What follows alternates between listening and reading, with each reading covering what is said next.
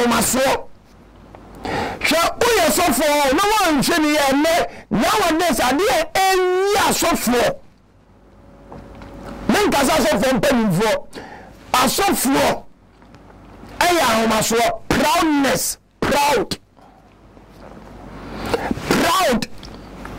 because the name ewu won yasi nyina na ya miensa pe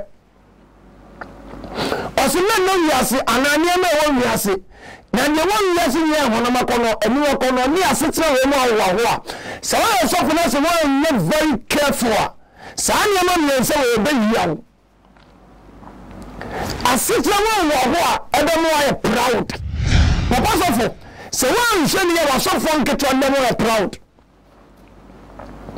so won hwe ni ya ho wa sofo na so na ase no ebe mo ya Ahantan ọmọ mo ya krokoko if we say none of them opian wo betimi ene afutuo ma asofo na so na ase no opian wo betimi aka mo asem because oye founder oye omo papa entine sabe se ujini kura no a omo fo ujini na ujini no so ala dina make say also for panini Nigel Gaise'S also prophet of God. When you talk about prophet you can be a nyankopon tifo also for panini Nigel Gaise'S I salute you as a man of God, but why are you be also for go and sit down and read your Bible word. Not for to the oya you know. Also for prophet Nigel Gaise'S man of God, what you did oye nyankopon for oye the mouthpiece of God. The way now about social media no, I'm not here to condemn you, but I am here say be no want to maswa the worshiper me oni aba also. Keep watching Mofanto Lordson TV. Keep watching, don't change it. Keep watching, don't change it. Keep watching, don't change it. And one Lordson TV.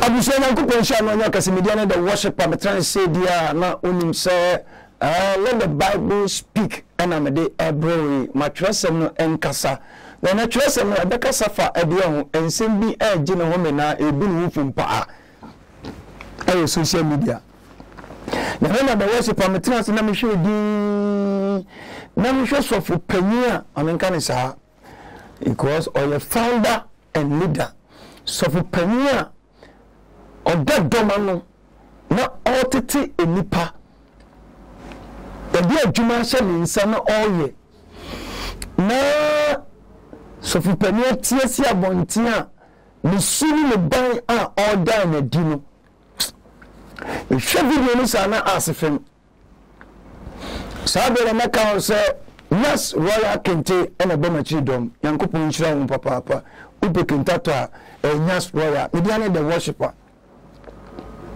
abusia abani abemi na se trust ni ya kasa se ya last time me kasa na obi ma comment say de ye ne se ogina ho no onhwe ye na wanhwe ase beda na se papa ene wa futuo a wo de baaye abani abemi na ye pese ye beje mo comments na ye so ye de atu ye hofo ni Kristo ni awutie mi na wo hwe me pa tie na tie mi aya se Kristo ni bi ho ma asemo a me pa cho Kristo fo na be kan osima munni se mo na me be wi ase aten me pa to tie video na me hwe ye no na me hwe me nyanto mo ase hwe video no esi na me hwe video no esi ye no in fact mesia film papa na omo kan see you say o turn see somebody's image and na wo ya na e kwa kwagina court and so the yen ma ya papa ma so funi yen ma so funi bi yen enye o bisua enye na kuki so sunu fi tienye osofo de Bible no say ensenya me baby ananya me akwa se okun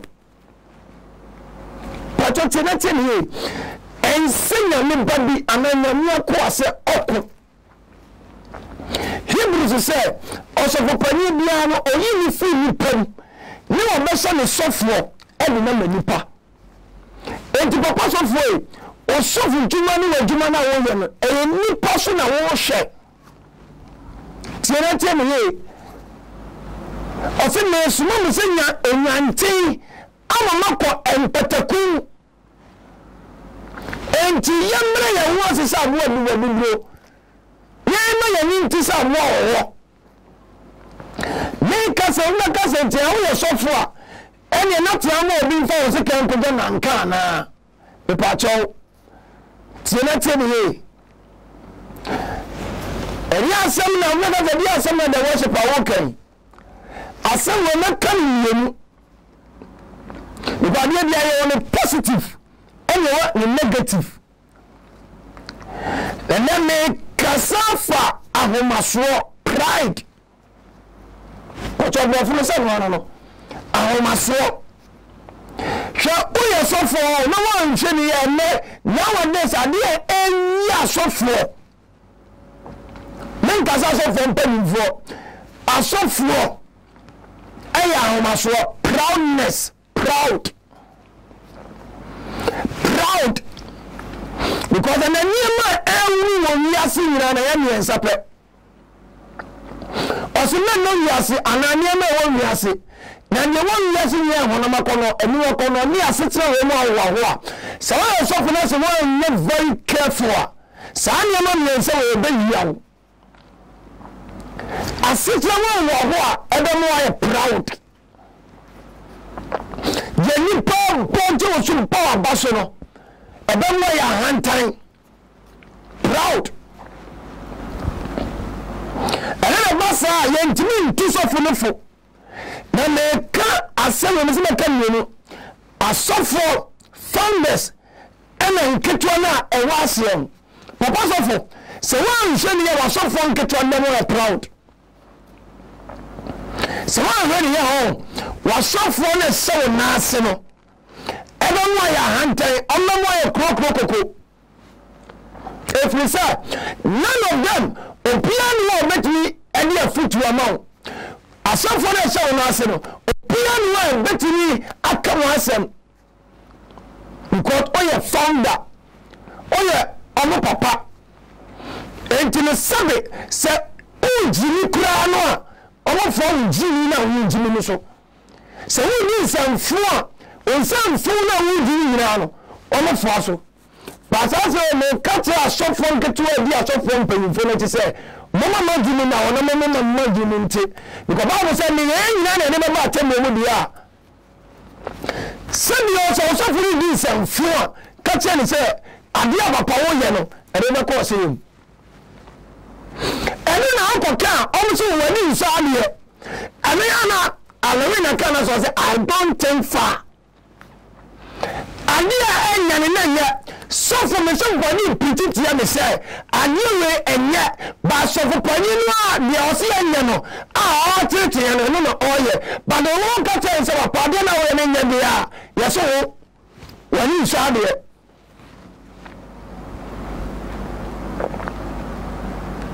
I didn't make us say, also for Panini, Gaise'S, also for prophet of God. When you talk about prophet, you can't be a Nyankopon D4, also for Panini, Gaise'S. I salute you as a man of God. But why are you be? Also for go and sit down and read your Bible word. Not for to the you know.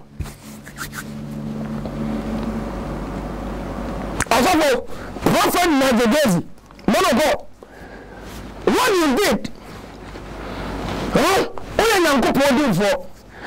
the mouthpiece of God. The one about social media, no, I'm not here to condemn you, but I am here. Say, be another Jim Maswa, the worshiper, the nearby also.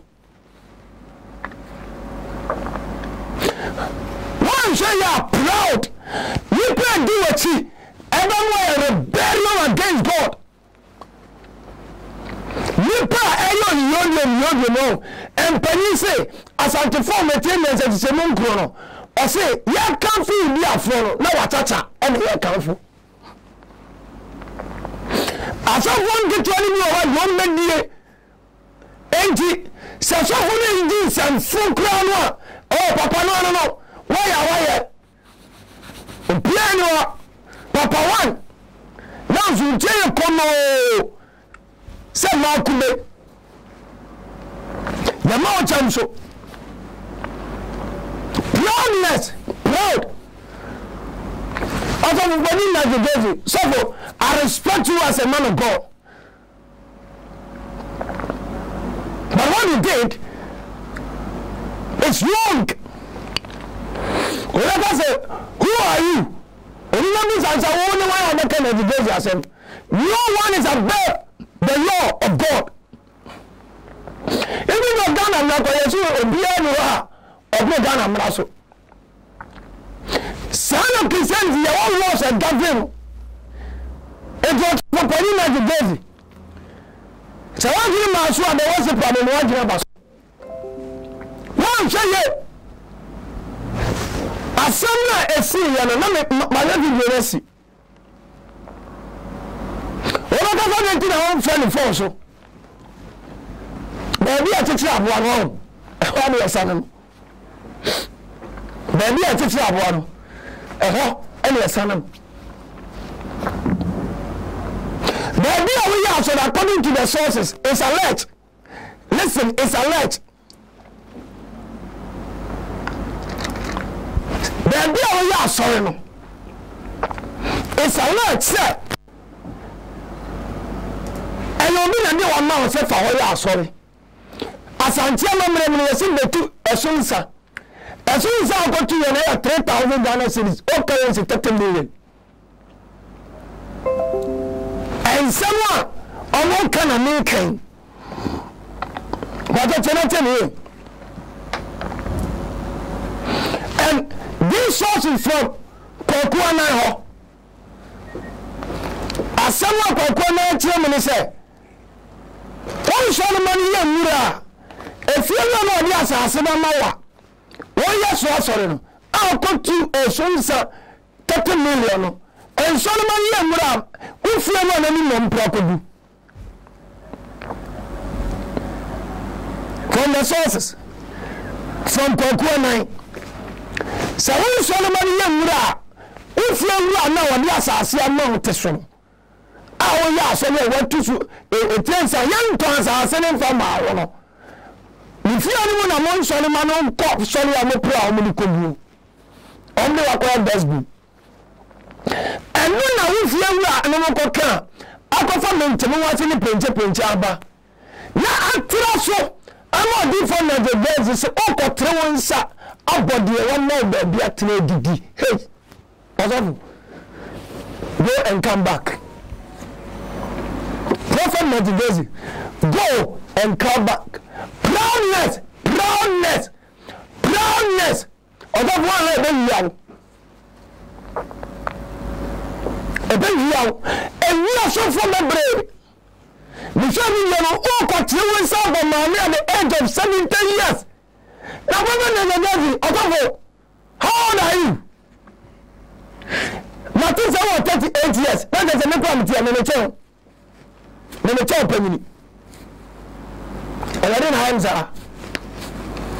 So, 38 years, and I'm a child feeling. I gave me a second 38 years in Nigel. Oh, I saw for all. I told you to use you. Your spirit. Your human being. You was in the I can say, one day you die. You die one day. If you die today, you face the judgment. Even down humans in all, even down cow to all, even down everything on this earth. All from a million and one from the beer mouth. You go empty. Let me know myself, all continue with some more. But we are not 17 years. Let me, oh, Daddy,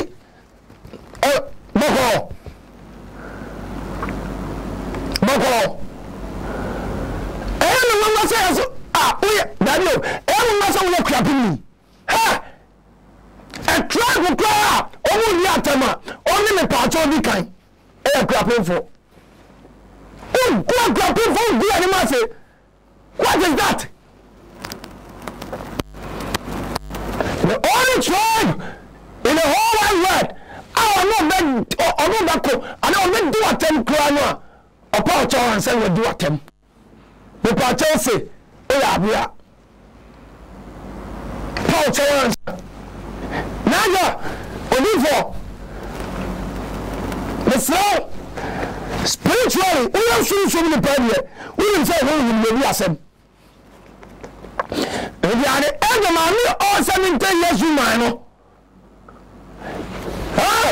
obofour no matter how much you could tell some is about how spiritually or how agene about when you are Ahantan ono ba bite it's a lot son of papa na chema afa you sorry ma ayo na go good fi ani ana oka ofa fi yanko to yanza ya oya no video ni no obi na enwa ntama pataw sofo amen common sense so modern obi na enwa apataw who can at the age of 17 years when him say what chawon pana so na proud all of the guys I respect your oil but this one is zero. Go and apologize to that woman. Comprend many child when you fasting under here na no die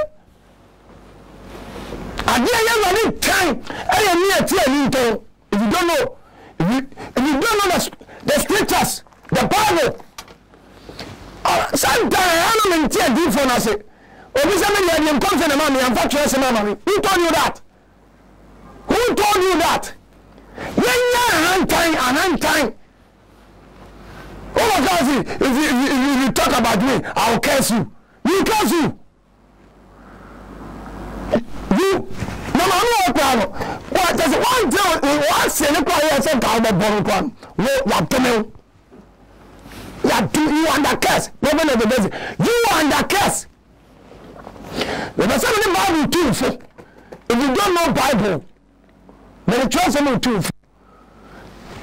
over someone at the age of 17 years woman never tell listen me to a problem of David yes you are 38 years so 38 years I'm not tell to have right to be truthful I just want to for one profit to you are so from get on the challenge you think come on me thinking papa why are there now can say as I said that way and I walk home and when say pete masase and now walk and no pinti pete so I got to asase da oyantama and now they say when asase and never kwazo so to be mu na some Kenyans are same people so from kitwano na mi ansa tare ya fo haya kakre benjenti it's for this and four ontuminka and now me talk cash of when you asma me ho abatan kro bien no krementon ebi ni padu bi chin ko obon wati papa na Gaise'S mana go fautisi form elu obache o mame o ko ti o say obi na pata o so for you anu say 38 years guy wo ko ti o say ko mame 17 years enu ya pata as so for waja Kristo wa chiri sana wa chiri wana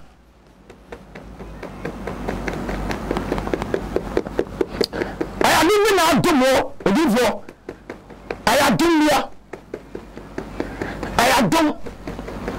aya dum man fa wo wa ye ho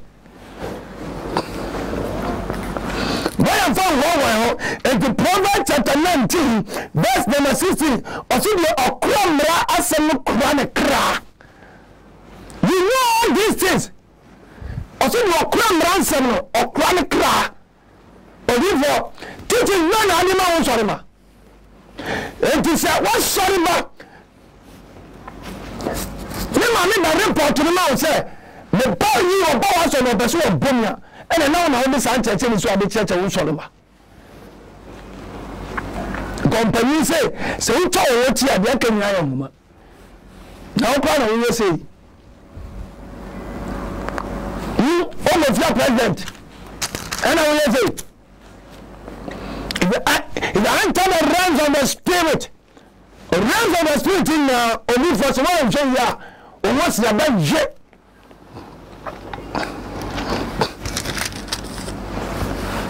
What's that about you? Try. It's a only one. The catcher, James chapter 4.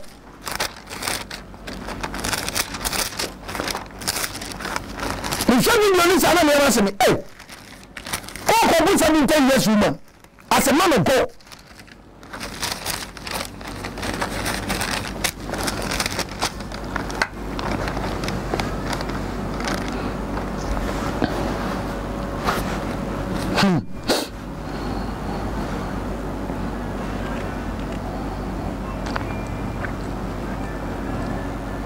As a man of God.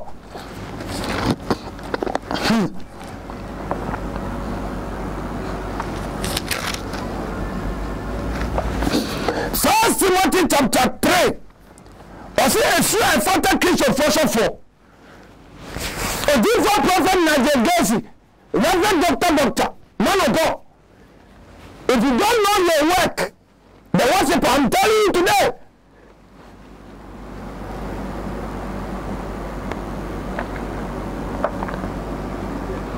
A sure and fatal Christian for so the person me say obi pastor for Juma. Now I pay Ajumapa. Tie verse 2. I say na dey esa ohwefo say one na one send the inka. Oyo ma kuku na ni su da ho. Obi for dey. Boko. Boko tie some 17 years old woman. Hey! And you know what say hey, o met ma bo ma me. O met ma bo ma me. And this is how not dream tie or see a sure a fatal Christopher for Obofour. Oh, I'm a man who could do that before. A sure a fatal Christopher for no question. So Obofour for Juma, no pay Juma pa. First method chapter 3 verse number 3 coming down.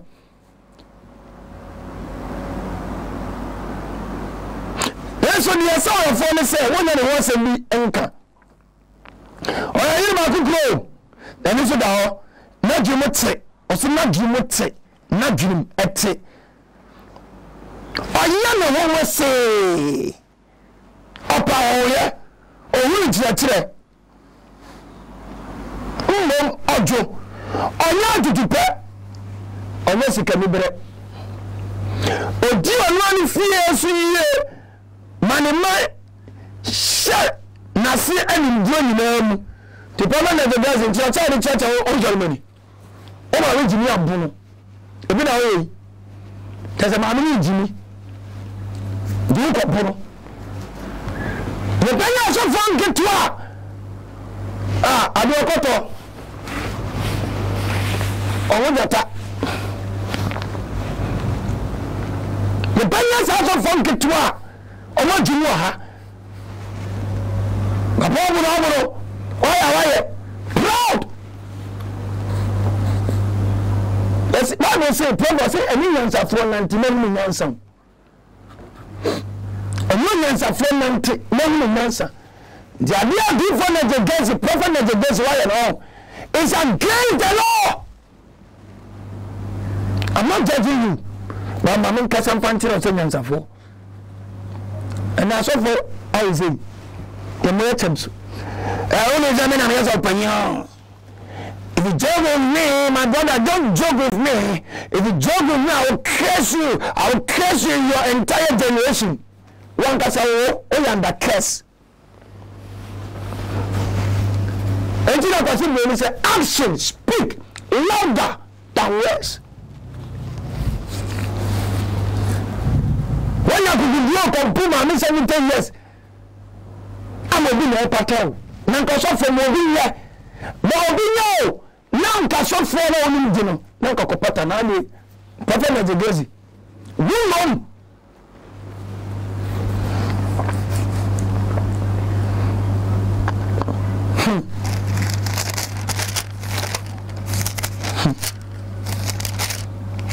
And I used to basic from the who said James chapter 4 verse number 6.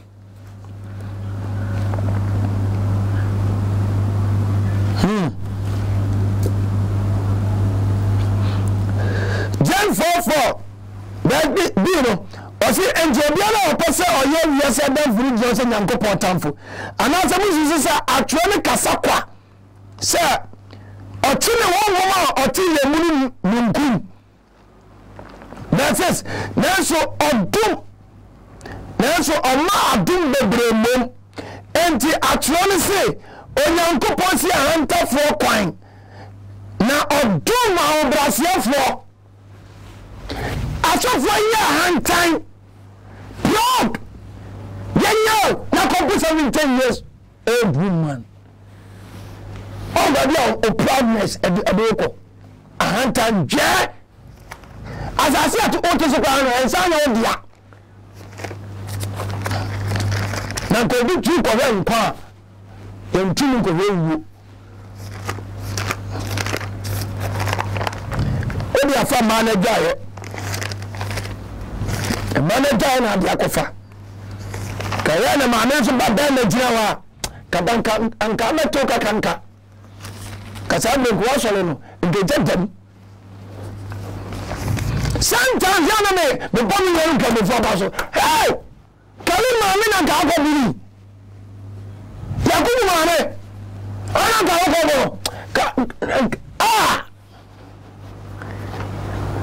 listen me say no konkramu asa na mo na me konkramu ni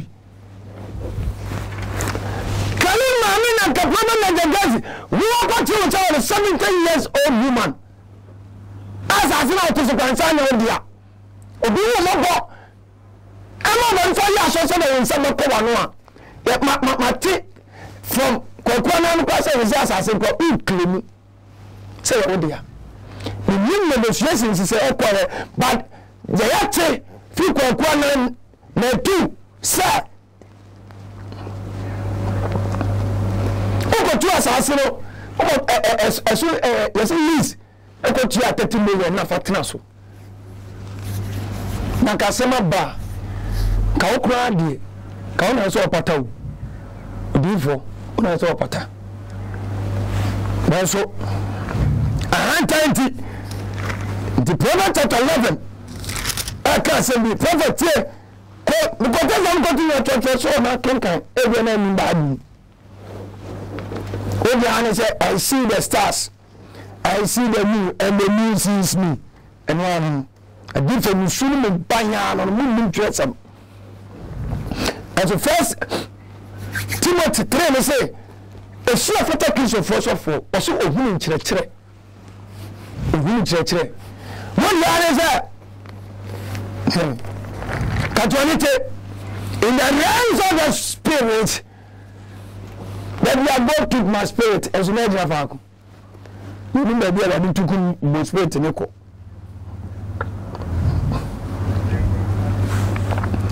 Proverbs chapter 11 Bible says duma was there for you see Ahantan for kwan we are Ahantan na we are Gyai do we are Gyai and we say kakra ni dia ma Gyai akonkosam sa o ka say me go fa ta ya sa cha da o ti ni fe ni da wo panja pama ko no pa ko no bra no ase adai wo ni ma bon so men so ba no bra no ase Katoliki ya katolike nya kwa kwancha yesu mari mai le bawo ye di na ona fe mo de je eni ahantan je o ko to za ko 17 years old woman. Are you okay? You know correct to live for prophet Nigel.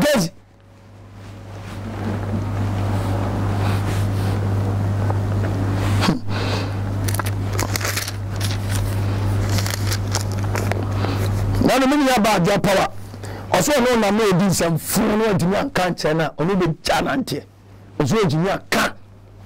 Ka chance adwo wutini.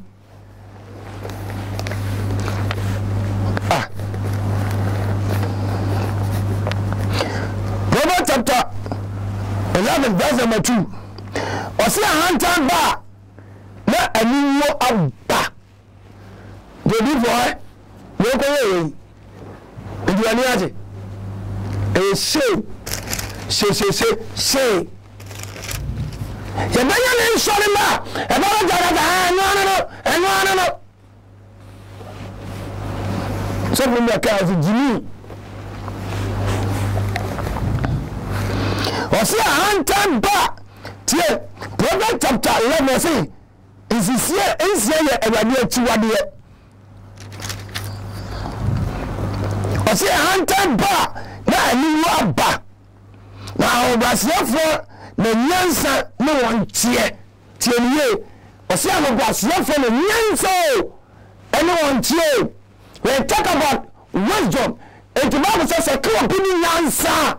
Omi say Awurade. The problem na the Gaise'S 70 years old ma hoko throw inside punch. And no come man na nko. Obetike tiketi. Omi ko mu oba besia. No, you know, I'm pendant one. That problem is going on. India. You can't even go and cry out. You can't grow. It's really able to live on that. You need to do it.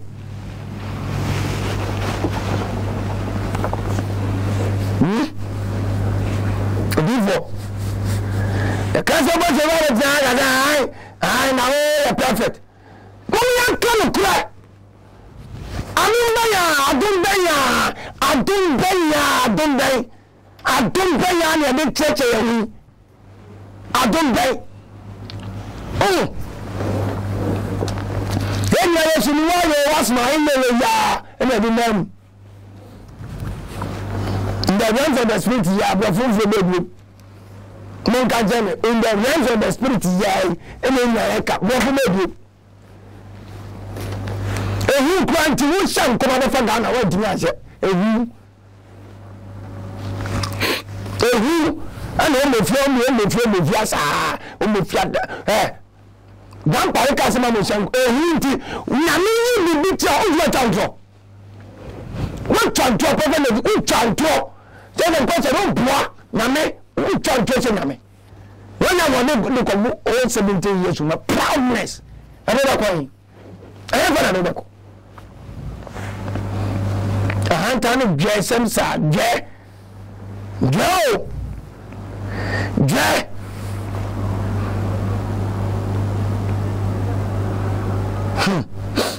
Gaise'S, Gyai. The Proverbs chapter 6, verse number 27 say, "Onipa bi ojaba hye ne kukumu a na ta bere hye na."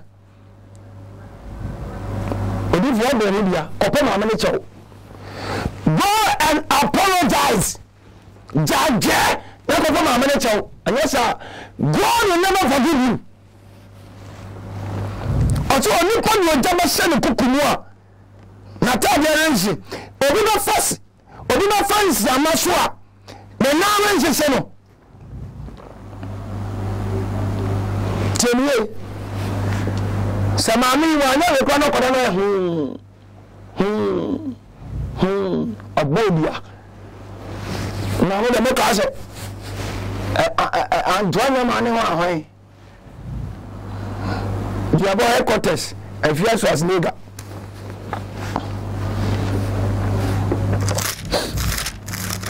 so the hey Evia satira o. Efia satira me wiase na okwa o.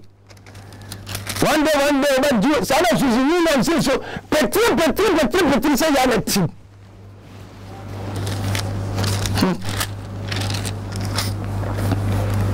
Proverbs chapter 29 verse 23. Oso onipa ahantan ba Manasseh. Tell Baba na Gyai. Mama ya mra for calm down. Abemo beti candidate into nka o ko musa mi te yesu ma. Ya yo, ujeni. Over. We are not asa ko mic, praise the Lord. No more so hallelujah. Then go what go on. At the age of 38 years guy, I do the now so they say I wonder why I could do great then I will finish one. I could do great then because I could do polo. But I could do gra. But when I get you fish okay, Manasseh. And I say the only tribe in the whole world. I don't know about the quadris or patch and son of a year. The cassette try to do your dear Feria dear. I am clapping for. Your dear Feria dear. They say I am clapping for. To the Obi for the Oyen, who could a clapping for the Manasseh. I was so a frown. Now, first I had to tell you. And first I had to take a pin for.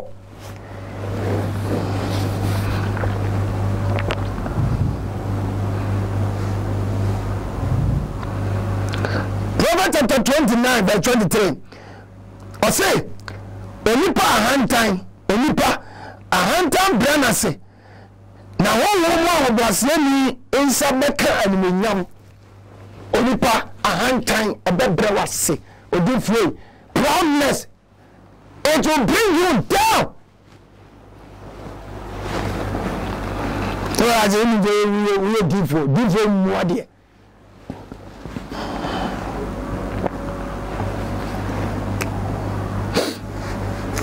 Proverbs chapter 16, verse number 18.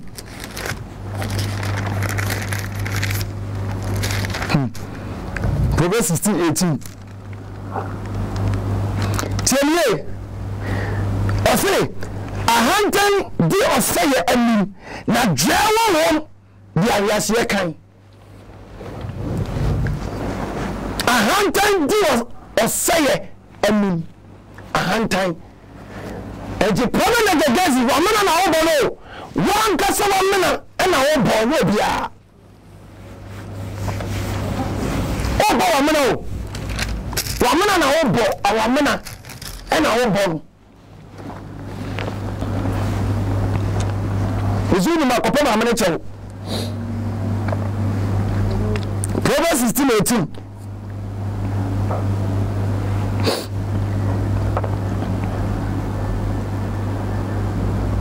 Proverbs 16:18. Ahantan di oseye anim na je and now so far when me je na mo cham so we say na clinical team ni pamfre we ni say you call yourself as a prophet and they can vote you for the bands they speak almost kasa almost demonstrating the power of God yan ko 3 answer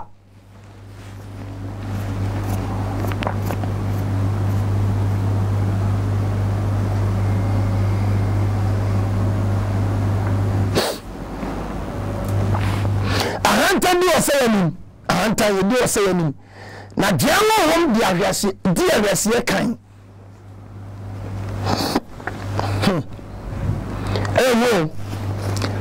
pa kotesi bi wa na em de Proverbs 3:34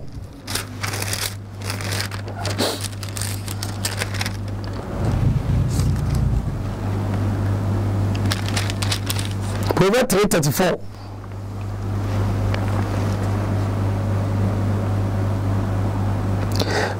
3:30 ɔsitie eni obi ni ntɔkwasɛm kwa bɔbɛ na jɛgɛsi nti maa mi pa bɔne bɛ na ɔdɛ wɔyɛ bɛyi so wɔn mo baabi ntina abiriwe 17 years before o kɔ tere nsa kɔ akɔhyɛ ne buro nti maa mi ɔyɛ bɔbɔ ani abɔbɔ na jɛgɛsi yɛ a dakpa mɛ titi kuti ma turi wɔn mi nti ase o ana bibi bɔkɔ yee kombe yee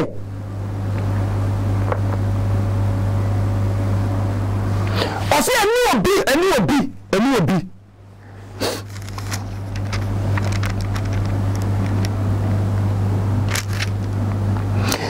obi ni ntɔkwasɛm kwa bere a ɔyɛ ɔbɔne bia ntomame akɔbunu obi fo wayɛ ɔdɛn sɛ ɔma ɔbaabi atena na moto wura nku no so na ɔbɛka ɔkɔ pɔnkye na no 38 years guy adom bi na aso so mene sɛ mekyɛw bam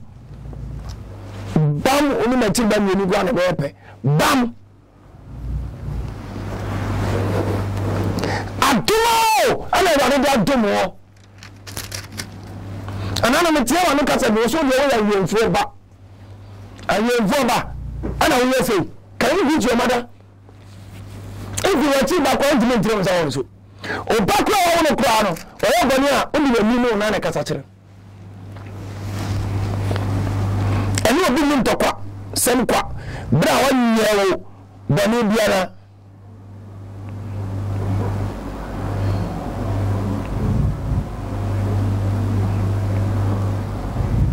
verse 33 wɔsɛ wɔde no me wɔ abɔnefoɔ fie na ohyira tenenefoɔ tenabea odifoɔ ho fɛw na ɔdom ahobraseɛfoɔ anyansafoɔ bɛnya animonyam adi na nkwasiafoɔ bɛsoa ahora wotee kwasiafoɔ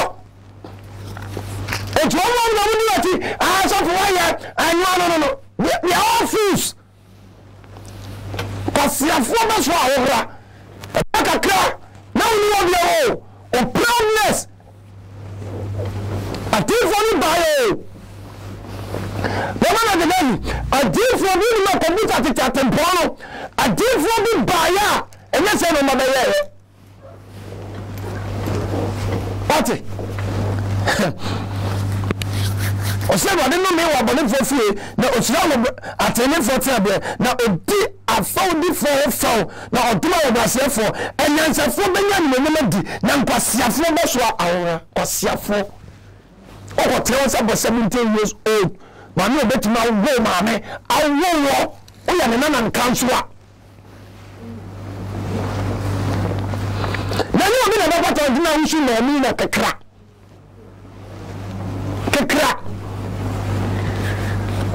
na ma ni ansori biema nam so wo yesa ne na enze efie na akọ na mi ho no ayo benti kanti ba do no kwaze nzani to wini nse wo ya ka nko ye do ko ye wo ko trensa e na obi na epatawo ye tie obi fo na o je no akoko o yo obi na go bisa mi 10 years old man ye patawo ju je nyai ye patawo nyai na gugu je nya na ko point na no Kamsa mama ni mama na ni ndo abujire. Kadani mesi Karim mame. Ya kubu mame. Hena akopɔnkye na no. Kasabre nka sonda no kade babawu ebebu. Ka wa beto kakanka.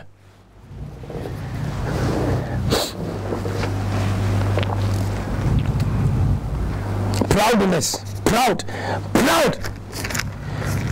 Job, what the job catcher? John 22 verse 29. The message is here.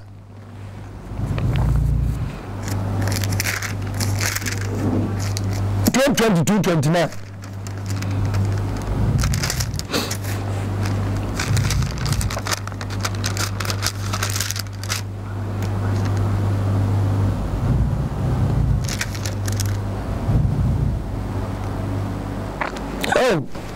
Oh, Tia Sama Jobuka.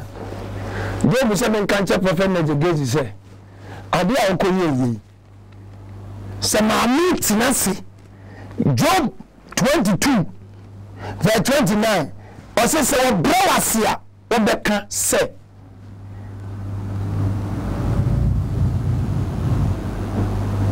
Maswo na ono Brazil bia obememe die wo ko ye yen ti se ma ni brawase a ojano wo ko ye yen se ma ni brawase me se wa anya she that's why ma ni pon manager a tell me go ni na Gaise'S ni wan ka we kwa na wa brawase one time to choose you as well. Well, you fruit now you do for. Kai. We do for food take. Doesn't mean that you are man over that now I was for. Yeah, that we are not the one from Manasseh. And you have a different Gaise'S. The million we are patao. Or we are patana Joe. All the way. That you are 38 years guy. I said life begin at 40. The guy in America done in at 38 1 month so. And then amount so that who could just hold do. Kaya na bari adu akonya ekosini. Proverbs 14:12. Waso akonya wa tini ni permission national way ni ewu akwa. Mse kwa ma amene chew. Akonya wa atini ni permission national way no. Odi fe na Gaise'S. One way anu maba kwa wu pio. Anu maba wu pio. Me catch you point blank. Oh we anu maba wu pio da. Baby na mi na dunu. No. So be dunu. Na dey we no dey was pa me that we. Ko da bi si nchira. Se ma ni ka say na Gaise'S mi slow kwese. Kacha kodu lesu muntu da na ni wele no da bitie na se na ni so na wanda na odi mpa na dream what Nigel no ma da bintina na be mi say hey you be in trouble abusia video no ra ko he ambe kan sem chiro so do for ya pattern now oba because hey also oba go grandma you can be a grandma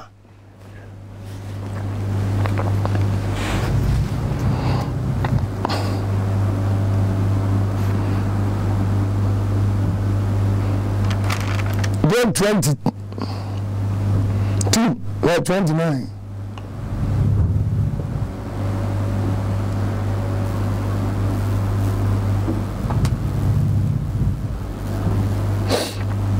But 27 go say o sira no don tie hwe obofour ma me na ya le cha no dem se me kan je o ma ko sira no o die na abu ade aka no o di abu ade me ko na zo ya ma me no nje no tua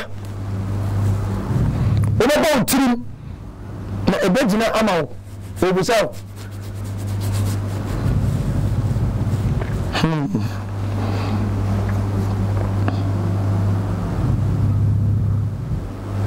Shaya! The worshiper can you say ya? Proverbs 16:5. More quotation in my prophet Gaise'S mommy. That's what that. That's what you say ya. At your home.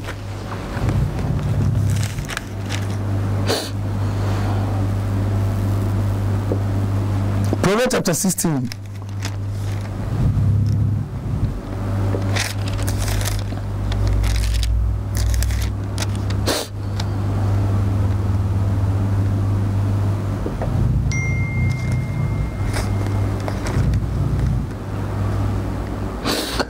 Proverbs chapter Proverbs 16 verse number 5.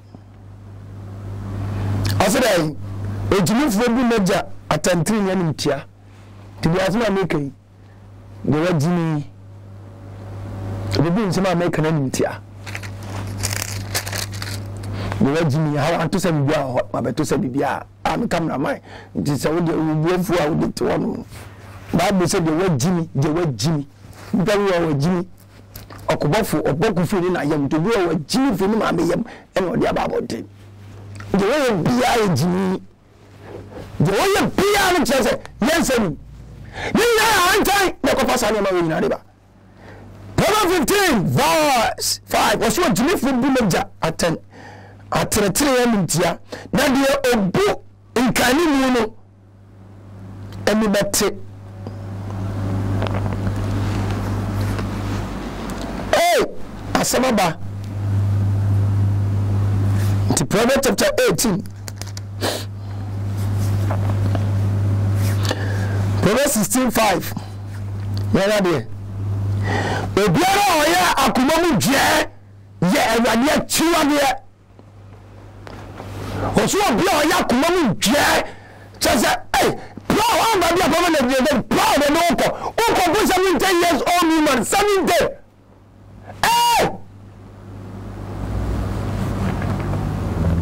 Proverbs 16:5 was so biara oya kumamu je ye awade chiwa de ampara ne wo nya totroto di olivro e mane nya oje so da fa wo ma me na akotre nza won so no me say koda atoa o fo ma o ya so fo won se wa fo ko bu ko to je ko pa chaw yesa e ya jesa na wo ya no e ya konkosam na wudie o so biara o ya kuma mu je ya awade chiwa de ampara ne wo nya totroto ayana ya musa wodi adoye ne nokura mekata amuye so na wodi awade suro kata bone so obiara kwan so awade ami osese obiara kwan so awade ami a omanatamfo mpo ne ntam ba so die tanka wodi ankama me ne yesa nka o awo kwapemfo de ya de ya ni me se kwapemfo me se ya de ya ni egu enu mase divo egu enu mase tambe jama vovo na mo jama time Proverbs 18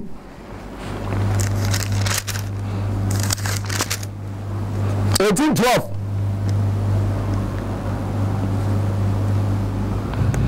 die edi osaya ni mmem die edi osaya ni mmem se obere ma kuma mane ho so o se die di o se ani mi so obere ma kuma bere be man ho so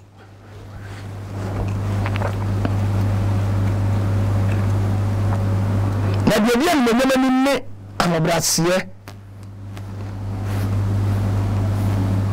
o se die obu asem ansan na otie no eya jini sem na ni sem no okay so what o se die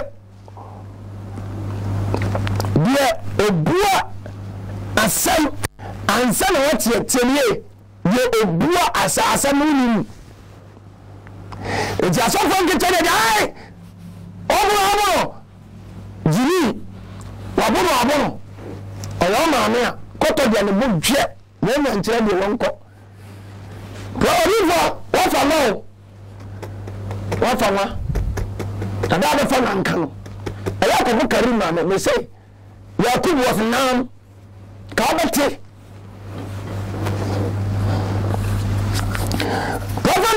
Prophet chapter 18 verse 21 7 catch say owoni nko watechemansen na de odon mu medina ba timani die na no kase na de Gaise'S de waye eyame emi kwa me kase kwa mani kwa say kwafo no pra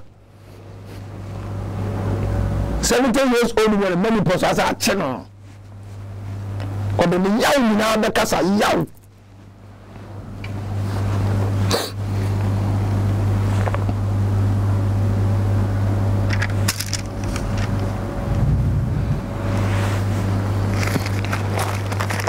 famra apam fufum makwa pam bebe ni mache yanko de we maseka akame na kakra bi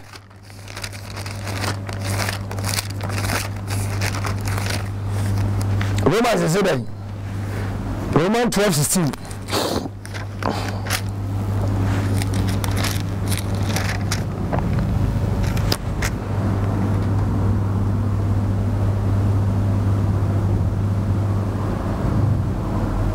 I say and kawya software tie adwe we se ofa adwe we tirim osimo nyina nya adwonkro mo nyina nyoma kase ho mmom mama ho brasie emfamo mama ho brasie ahobrasie emfamo mama ho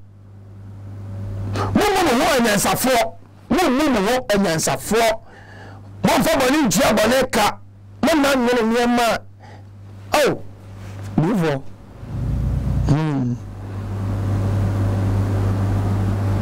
na me fa last quotation you ma me Psalm 10 verse 4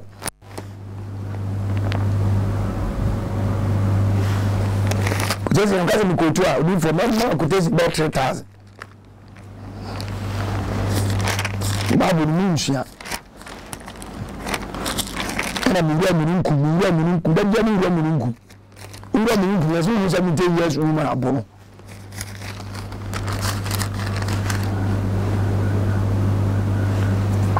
if I see the star sees me enunko ma bonsa son pon be ka se bonde ma bonsa ma bon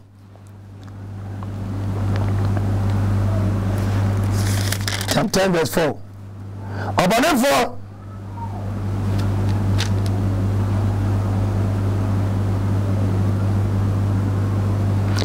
Oso obanefo hene dwa ahunu ka se ori ni etire da onyankopon bi ni baabi Gyai no ewa se tumi ni baabi a oboa odifo ebe chew ti Proverbs class in Behaviour information Proverbs chapter 13 verse number 10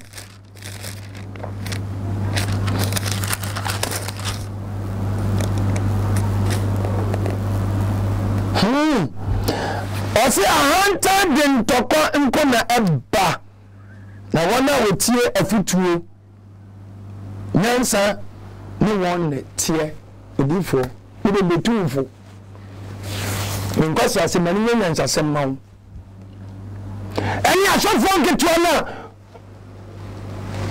first na about the father utikoto adini ni utikoto adini ni utikoto asofo nketua na dia asofo mpenfenati etemi yekoto enyansa ni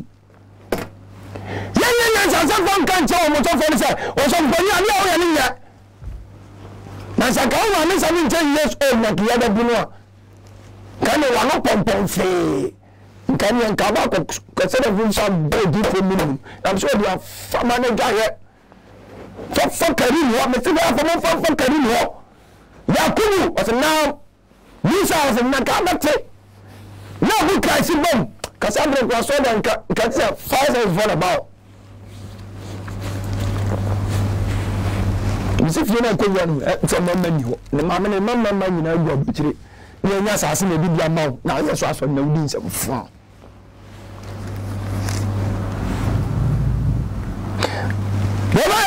Gaba et osi enno enye nyansa na tie na ntiase ma mare ne so oso bakwasia emane bakwasia o obanyansa fo emane na nimiji na bakwasia emane na roho temo aso fo nke tona mi aso fo mpenfo na tini so pawu jimi o jimi yens fo the problem of the devil call 17 years old woman na ko tell us akopon na no kwabane na be say ntem o problem na to for ya ni woni kwabane na be say ntem e piano ko o sa je do abota akwa ma me no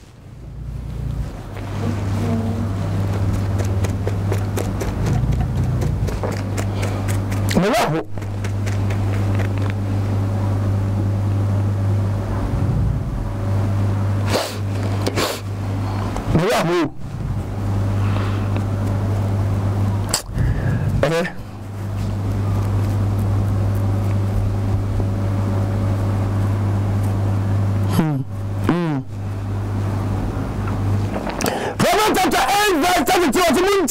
tenatene na mo huru nyansa na mo nti na mo anti atia we me kan obi da yame obi ka say you this guy oh the guy e wo wi ase ti afutuo me yitini e nyɛ bɛmu ne je ne diam